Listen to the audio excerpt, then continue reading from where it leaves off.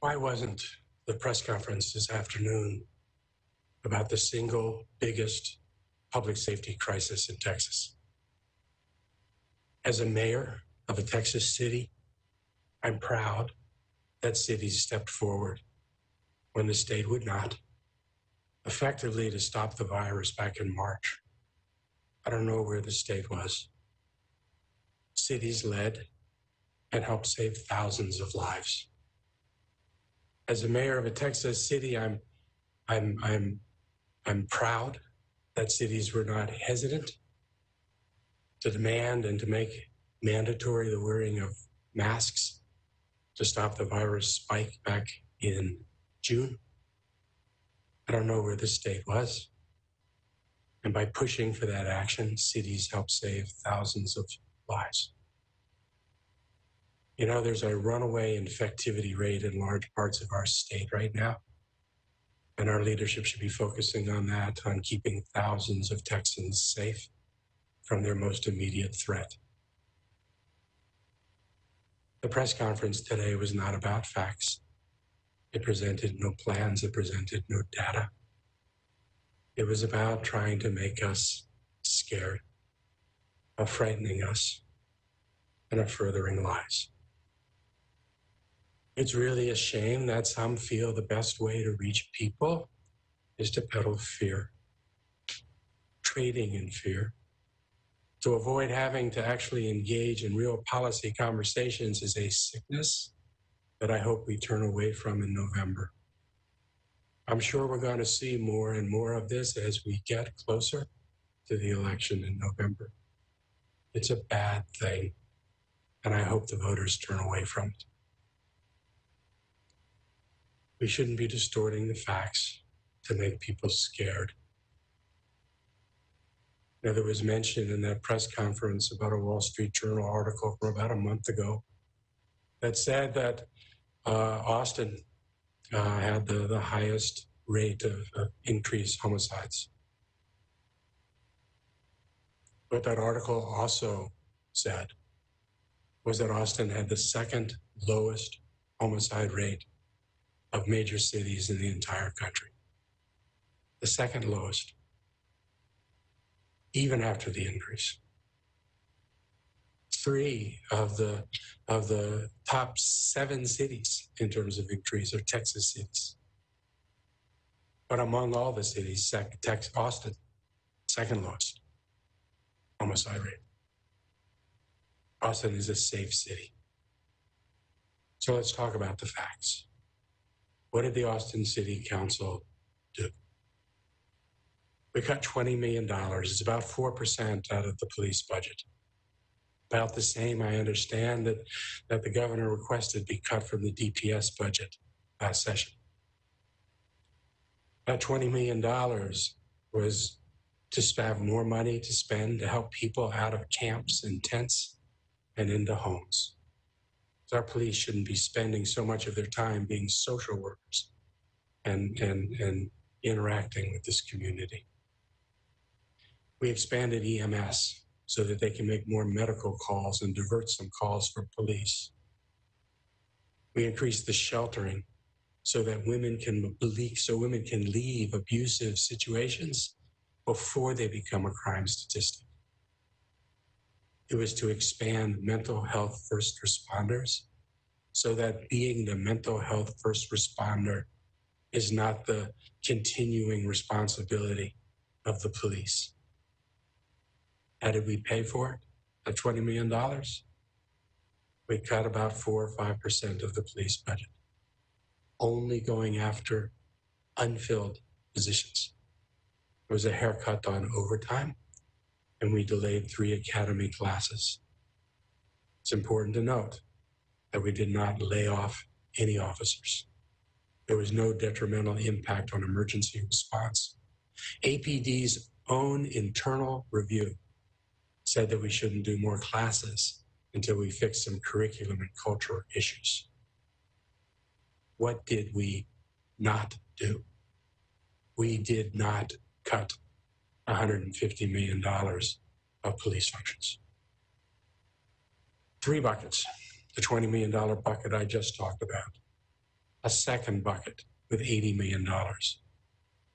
It was to move certain functions to civilian control and a more independent status. No function was ended. No function was reduced. The city council voted to not take a penny away from any of these functions. The forensic lab, after 2 years of study and 2 consultant reports, looking at the recommendation to take the forensic lab and make it independent so it would have more credibility, could work better with the DA in Travis County.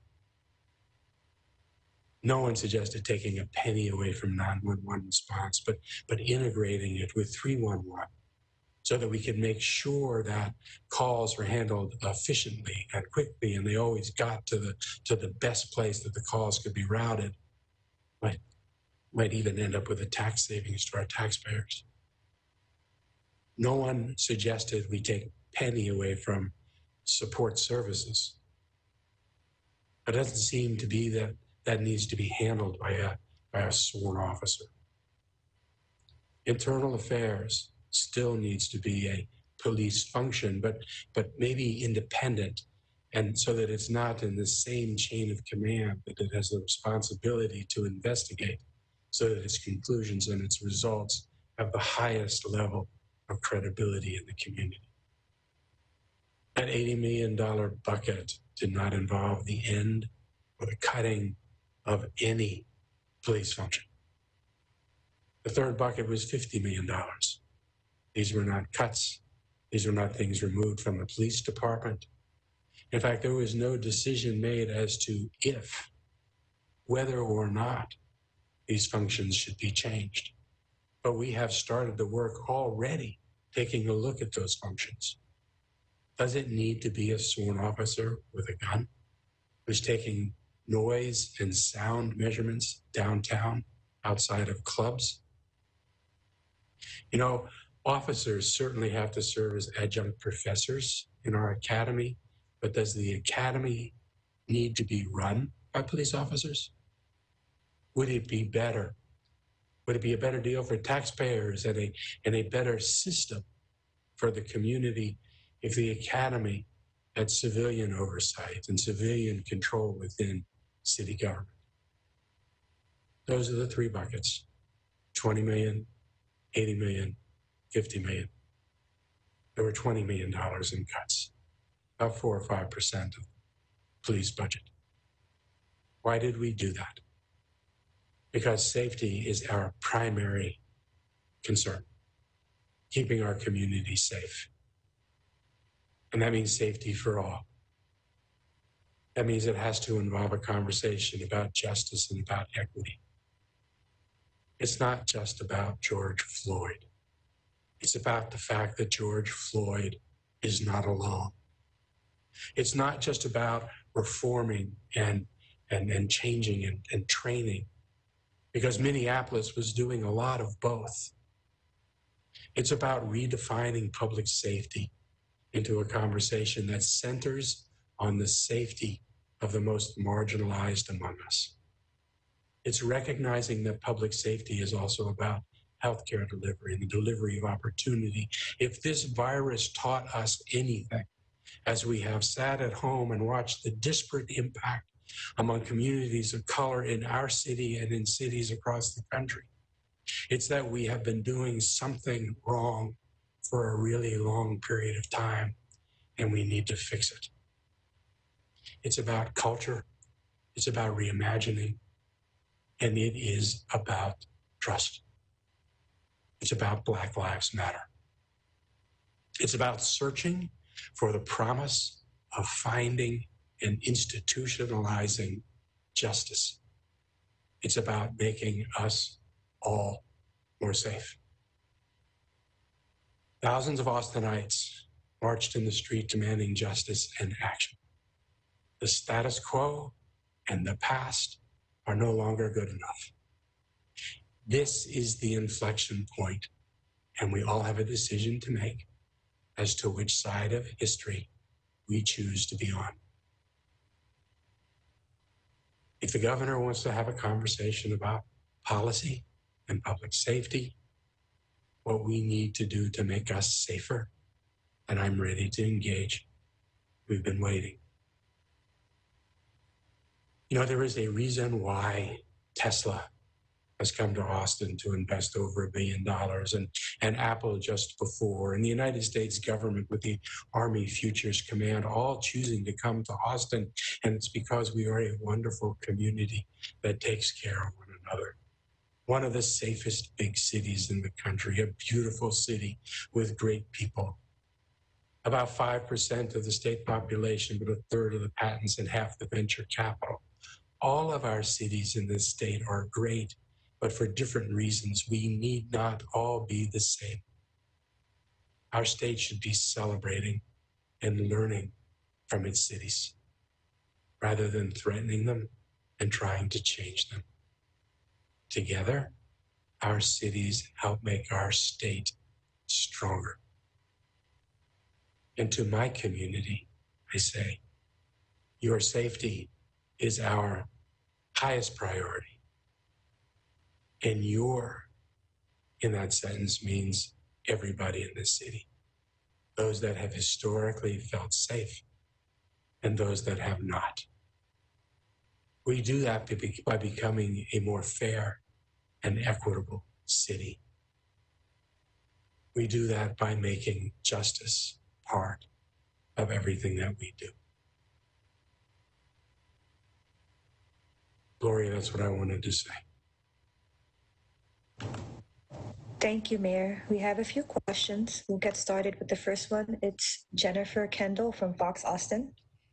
I quote, "You have said cutting the APD budget is a way to make the community safer. However, police officers feel like this was a targeted attack on their profession. If the end goal was to reallocate money for other safety projects and programs, then why was APD's budget the only one on the chopping block? Why wasn't a city audit done to find other available money to fund safety projects?" First, I want to say that this was not punitive, nor was it an attack on our police officers. We have exceptional police officers in this city, and we're very proud of the work that they do, and we rely upon our police officers. You know, at the city council budget session, I talked about policing being a profession where all police seem to be judged by the conduct of some. And it seems to happen in this profession more than any others, and it is not right, and we wouldn't stand for it in other professions. I remember watching our police officers run toward the bomber a couple years ago when everybody else was not. This is not punitive or directed at our police officers. This is trying to find a way to make our community safer, recognizing that police is but one aspect of being able to deliver public safety to a community. A significant part of our general fund budget is the police department. It's the largest department that we have. It was also the department that had the greatest number of unfilled positions. We started cutting in other departments, we're letting people go and we're firing people. And the goal in the cuts that we made, funding EMS, taking people out of tents and into homes, increasing EMS capacity, and increasing first responder mental health professionals are all designed to enable our police to have more time to be able to focus on doing the work with crime that our community needs to do and that our police want to do. Thank you, Mayor. The next question is from John Engel at KXAN. Do you believe the state has the legal authority through future legislation to retroactively punish cities that reduce police budgets? I don't know the answer to that question, and I haven't seen the proposal. It was discussed, and I don't know much about it. Okay. Next question is from Jordan Bonnke at CBS. Speaker Bonin accused you of flip-flopping on this issue, citing a 2016 press release in which you allegedly said SB 2 would cut $15 million from the city budget and put residents at risk by resulting in fewer police officers and longer response times. Did you say that? And if so, how is cutting money from APD okay now when it wasn't then? I think that the state's action in limiting the amount of revenue that cities could raise, if the local community decided it wanted to raise that money, and if it had priorities that it wanted to expend resources against, I think taking away that local freedom to be able to make those kinds of decisions does make cities less safe. We had more funding and more opportunity, we'd be able to do a better job right now of being able to take people out of tents and out of camps and putting them into homes. And I know that if we could do that, we would have fewer demands on our jails and on our police officers and on our EMS and on our emergency rooms. I think what I said when I was at the legislature is that the kind of cuts they were making could result in fewer police officers. But at that point, I didn't know what it was that we were doing. So I think that I was pretty careful in not promising what would happen because I didn't know. But what I did know was that it took away from communities the ability to decide for themselves what were their priorities and how they wanted their communities to operate.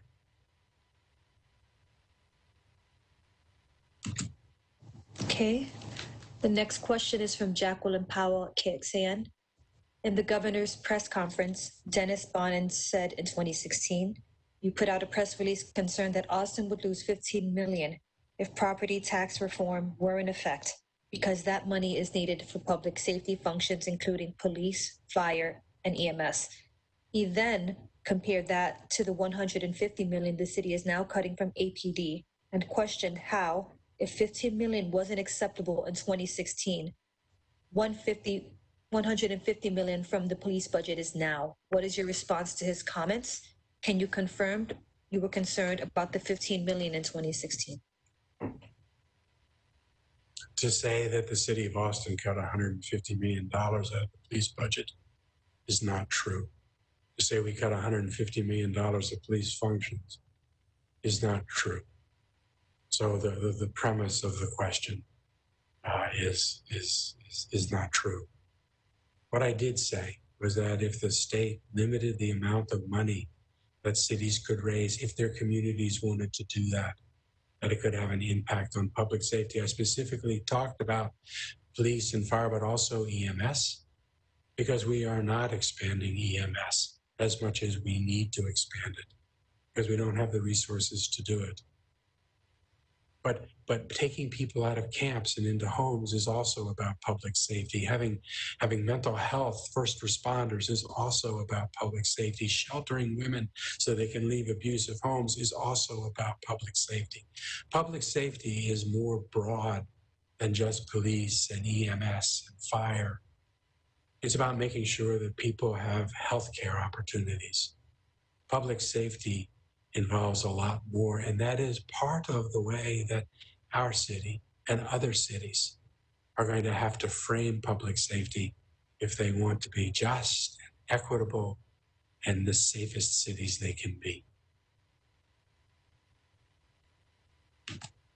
Next question comes from Christopher Neely, Community Impact. You have refused to refer to what Austin City Council did last week as a $150 million cut to the police department's budget. Some of your council colleagues have previously called it such. Are they wrong? Lastly, is this the police department's budget $150 million less than what the city manager initially proposed? And if so, please explain how that is not a cut. There were only $20 million that were cut. $20 million for unfilled positions, for overtime, and for 3 cadet classes that were postponed. There were no other cuts. The forensic lab will continue, 911, 311 will continue, the internal affairs will continue. None of these things were cut. And again, as I said earlier, in those three buckets, the third bucket, there wasn't even a decision that those things should be moved out of APD. It's something that we're taking a look at now. So yes, I disagree with the characterization that there were $150 million in cuts. It's not true. Next question is from Audrey McGlinchey at KUT. Do you think this law would even stand a chance of passing? What would you do if a law like this was passed? I haven't seen the law, and I don't know what the legislature is going to look like after November. I hope it looks different. So I'm not going to speculate on what happens. Next question comes from Kriston Capps at Atlantic City Lab. Does the mayor foresee the cap on property taxes being a problem for the city if the governor's legislation is passed next year? I think that any kind of cap that's imposed at the state level and local communities is a problem, because I think it takes away fundamental and basic freedom rights from local communities to be able to decide what their priorities are in that community, what they want to do in that community. You know, we have all kinds of different cities in this state, and one of the most wonderful things about the job I have is being able to work with mayors and cities all across the state, both Republicans and Democrats, when we support one another. Even when our values or priorities are different, we support one another. And I think that's the best way that our state could be run, recognizing that measure of local freedom for communities to decide their own priority. Next question is from John Engel at KXAN. Were you given any warning about this proposed legislation? No.